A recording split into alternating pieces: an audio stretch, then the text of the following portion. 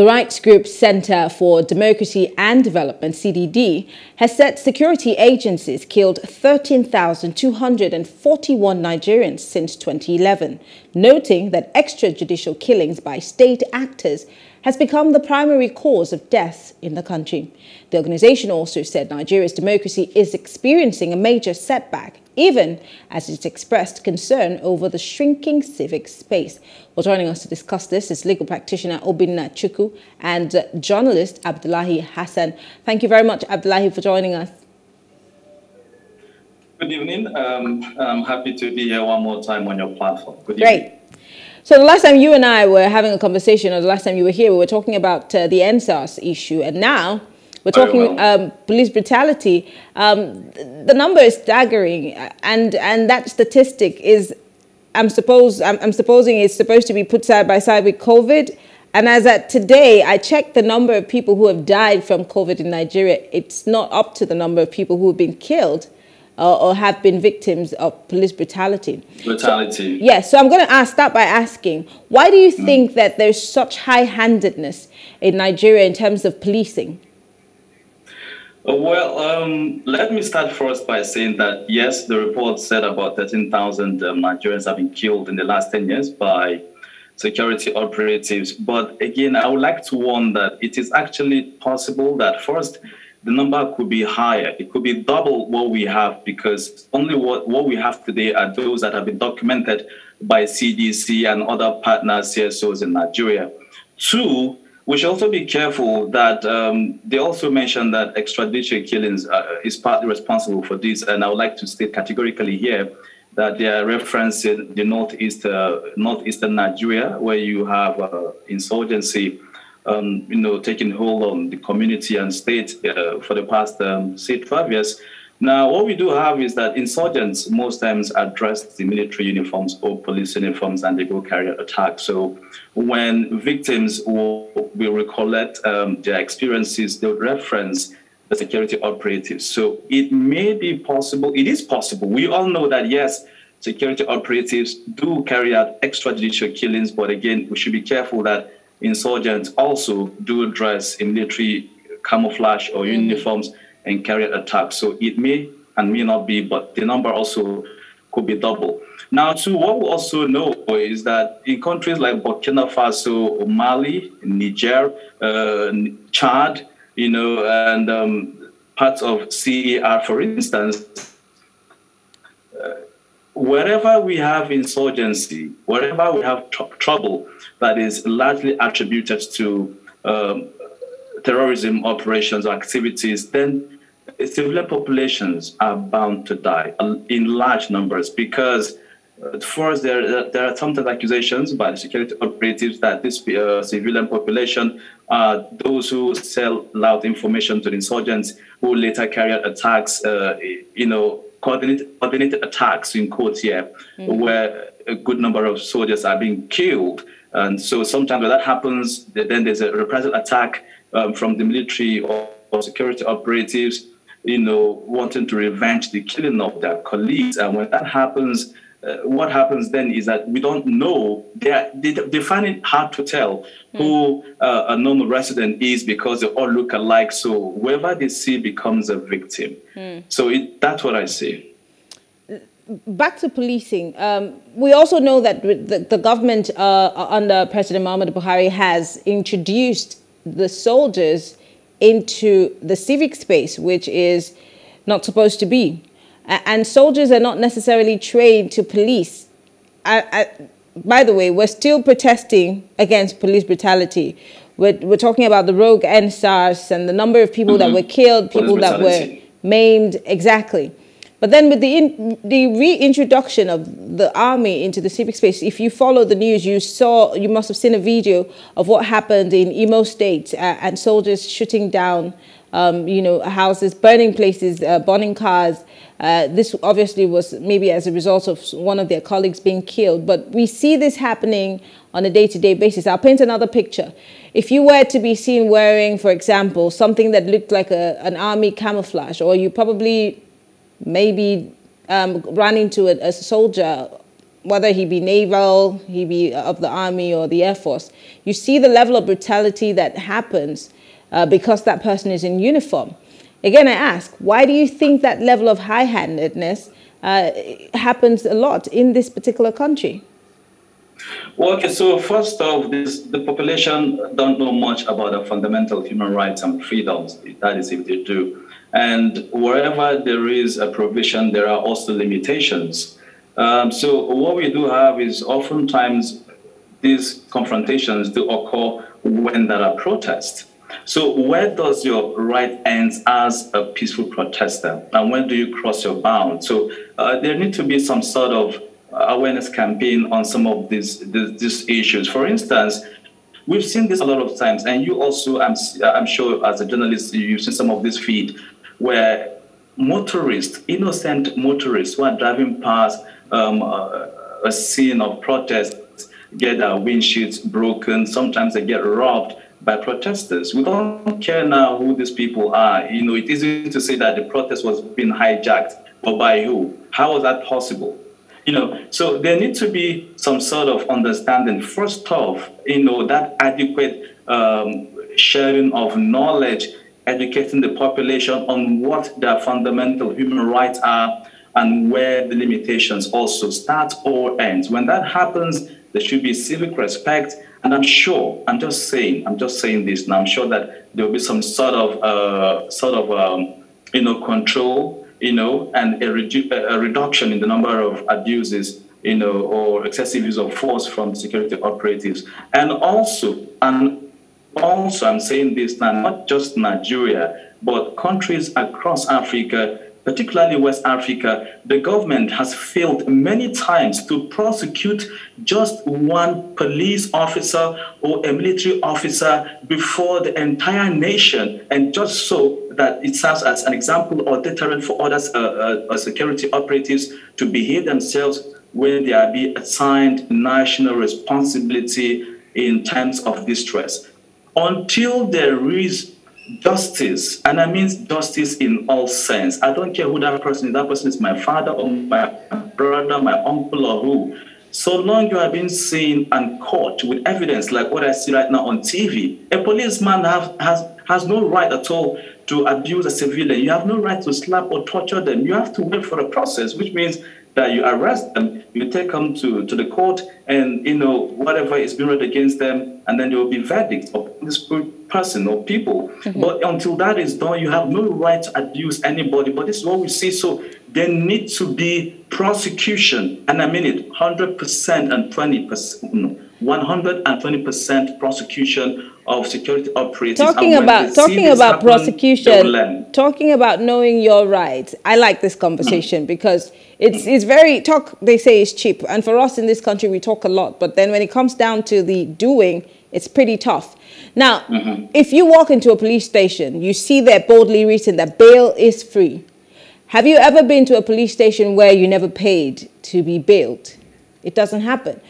So you said something about us being educated enough to know our rights. A couple of people do know their rights, but those rights are mostly always, if not more often than not, trampled upon by these same police officers who are supposed to know the contents of the law. They're the law enforcers, but then they are also trampling on the rights of the average Nigerian. But does the law really work in this country in terms of the fact that there are lots of things that we allow to hold sway that are against the law and trample on the rights of the average Nigerian? Look, we're still looking at the issue of the people who were killed at the toll gates. The federal government, the spokesperson for the government, the information minister, calls it tales by moonlight. Another minister has come out to say that that panel in its first instance was illegal. So does the law really work? Even if you are very equipped and you know your rights, do those rights hold water? Oh, this is a very big question now being put on the hot seat. Okay, first off, I guess we have laws that exist to protect both the people that the government serves and those who serve us. Hassan, can you hear me? I think that we lost you there for a second, but Hassan, can you hear me? If you can hear me. I think that we have a little problem. I think we lost that audio. Abdullahi, can you hear me? Yeah, I can hear you loud and clear. We lost you for a second, but go ahead. Okay, so what I was saying actually is that the laws do exist in Nigeria, but they are not there to protect an average Nigerian, you know. So you have the police policing the population, but nobody is policing the police. And that's the problem. So until the Police Service Commission, for instance, takes their job seriously of policing the police and holding them accountable for their actions, they're not going to see much changes. That's what I see. And again, you need to have people who are educated. Are Nigerian police officers really educated? Are they? No, let's even start with this. A couple of times I've come across police officers when driving home at night, you know, different checkpoints. They smell like breweries. They are drunk. And how can a drunken police officer really think well and act well on duty? So there needs to be some sort of policing of the police itself. And that's why I guess that there is no much checks. It's like something that I see happening in the U.S. The police in the U.S. has some sort of labor group or that covers the police. So if they're going to have a police officer is going to be arraigned for something, reprimanded for something, there's always that pressure coming from that group, which is like the Police Service Commission. But in Nigeria, that Police Service Commission does not necessarily work. And even if they did, they would only be working in favor of the police. So who polices? I think that question, I'm putting it back to you, the Police Service Commission. Now, let's not also forget the fact that welfare of these officers are a thing. The reason why we see the type of corruption, the kind of actions that we see. I mean, I have seen a police officer who was also intoxicated, carrying a gun and, wearing flip-flops. And I wondered, at 8 p.m., he could release that bullet on anybody and nothing would be done, because we also do not have a system that works in this country. So how do we, other than education, how do we go beyond educating Nigerians to know their rights? Because it's one thing to know your rights, but it's the other thing for that right to be put into action. So other than the Police Service Commission, how about our leaders, our legislators, our lawyers, even the NBA? What role are they supposed to play in making sure that all of this becomes a thing of the past or is reduced to its barest minimum? I'm not saying that Nigeria, should be, the best, have the best policing in the country. We know, I've been to Kenya. I've seen how Kenyan police officers are. They take bribes also. But we're supposed to be the big brother on this continent. What kinds of examples are we showing? Oh, not too good example, really. Not too good. But again, if the institution that was established with the sole mandate or purpose of policing the police failed to carry out its mandate or duties, then as a civil society, we also have other institutions that are supposed to interface, in some of these instances for us. And that still goes down to the fact that we need to be educated, know some of the commissions that we do have in the country and what their mandates, responsibilities, duties, and missions are. If we have this knowledge, then we can by far beat the system, because of course the Police Service Commission will always protect the interests of the police. They don't want to be seen as doing anything bad or violating human rights. But this is it. You have the National Human Rights Commission, and I guess they have branches across the 36 states of Nigeria. You have the Public Complaints Commission. I mean, just to mention these two for now. And in all of them, they have the legal department. If, I guess, people will learn to use these commissions to employ their services, this can be reduced. Now, you're talking about the National Assembly. I don't see the National Assembly of Nigeria really protecting the interests of Nigerians. Oh, no, I don't, because if they do... Abdullahi, I think that we're losing you, but I want to say thank you quickly. Abdullahi Hassan is a journalist with WADR in Senegal. Thank you very much for speaking with us. We'll take a quick break now on Plus Politics and bring you the thoughts of Nigerians as to how we can deal with the issue of police brutality.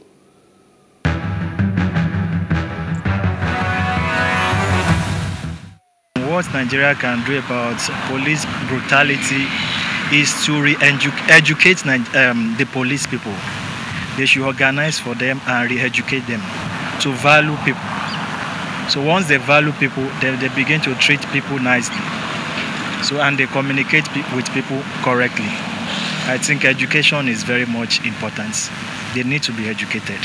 The Nigerian government should in fact, if there's any means to scrap police in Nigeria as a whole, I will be the happiest person. If the government can put in place some measures to change some people, put the people that are learned enough to tackle this issue of police brutality, because for me it's not really good, because the thing is really messing up, especially the young youths at hand. You're really disturbing them, and for me I don't really like it. They should just reconsider some certain things and change a lot of things, especially the officers in charge of those kind of acts. That's a very big problem, because the police also, they are angry, and the angry man is an hungry man. So what I would say is, let the federal government looking into police. In fact, if somebody is a thief, he's a thief. No matter what you do, you can give him billions of naira, he will continue stealing. But what I need is, let them take them to a place that they will take them for check their brain, if that person is okay, before you give him the Nigerian police uniform, because he is serving the masses, and give them good package. Give them package. Look at their station. If you go to their barracks, their station is nothing to write about.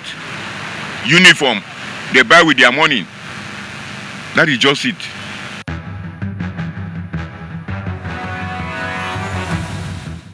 Here's my take. Now, we've seen that the problem in this country is not necessarily the fact that we do not have laws. It's not necessarily that we do not have strategies on how to make sure that things work in this country. The problem in Nigeria is us, the people. Yes, because these police officers that we are complaining are brutalizing us, are stealing from us, are wrongly putting us behind bars. Our fathers, they are our brothers, they're our uncles and our friends. But you see, every time we bring up the issue of police brutality in Nigeria, it seems it's like us versus the police. But the police officers do not understand that we're here fighting for their rights. So to the police officer who's watching, we're not the enemy. We're not the problem. We're trying to fix the system.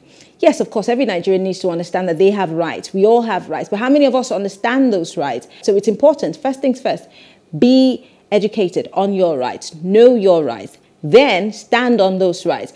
But then on the other hand, the reason why we had NSAS in the first place was so that government will understand that they have a duty to these police officers. You cannot give them guns and not put food in their belly. Pay them. Kit them properly. You cannot give a man a gun. What do you expect to happen when you give a man a gun, a hungry person a gun? The problem is not us, police officers. The problem is the leadership that we have in this country. They have continuously and not allowed for us to do the jobs that we've been assigned to do. And this goes beyond the police. It goes beyond the army. It is a Nigerian problem. You go to a civil service, let's say ministry, they do not have what to work with. They basically don't. So you go there and they ask you to give them 1,000 so they can go and photocopy your paper and give it to you. But you say they're corrupt. No, the system is corrupt. And we, the people, need to start today. It starts with us, me, you, mom, dad, everybody. Do the right thing. Refuse to do the wrong thing, even if you're under pressure. Because if we start that way and start leaving our offices, we say, well, sir, if you're going to sack me, sack me. Tell the truth at all times. We're helping each other when we begin to stand on our rights and do the right thing. Please say no to corruption, because it's not just the politician who's corrupt. We aid and abet them. The commissioner that you're pointing fingers to, the minister who you're pointing fingers to, that man is able to steal monies because of the people who are in the system, the permanent secretaries, the directors, even the receptionists. We all have a role to play. For Nigeria to be a great country, we all have to say no to corruption. I am Mary Anacon. Have a good evening.